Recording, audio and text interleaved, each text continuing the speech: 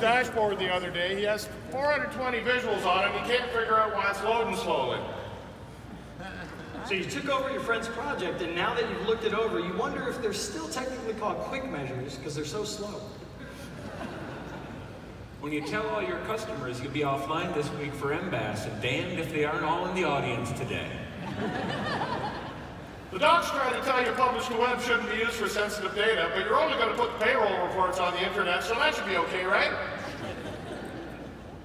So your customer wants to do that thing the Cube guy showed off last week, but their IT team only updates the desktop once every 6 months, and they block Windows Store for security reasons, and this is why you still drink. All your report data is in Excel on OneDrive. Get data Excel file on OneDrive, but when you publish a report in service, you need a gateway to get your C drive. You need to question your life choices when you're working where 90% of the developers on your team have a stuffed animal named after some Power BI feature.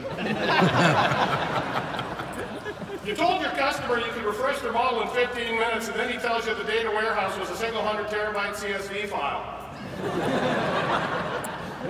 Dashboard deer, quick insights quokka, mobile marmot. You wore your Power BI t-shirt to the local Tableau meetup just to see you would throw down and agree to a bake-off. Dataflow's dog, workspace wallaby, AutoML aardvark, premium panda. Analyst comes up to you and asks, how can he add many-to-many relationships? And you look in his model and it's just one table with 400 columns. Productivity capybara, report rabbit. Seriously, is everyone still 6? There's only one bear.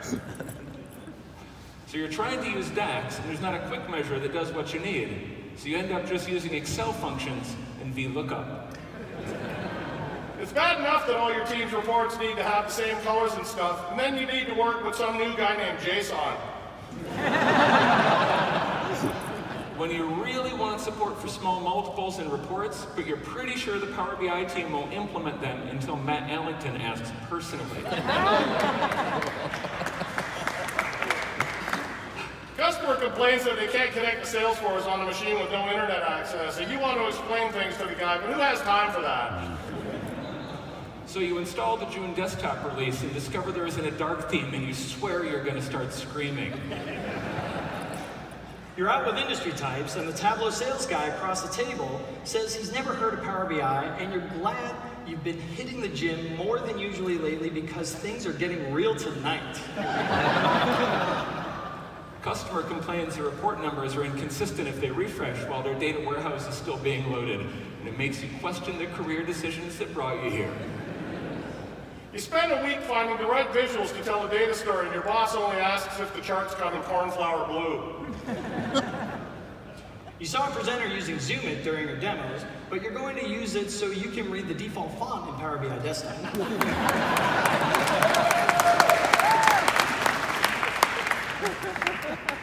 You've been tweeting "come early" 50 times a day for the last week, but people are still coming in now when the introduction is over. Pitter patter, let's get at it.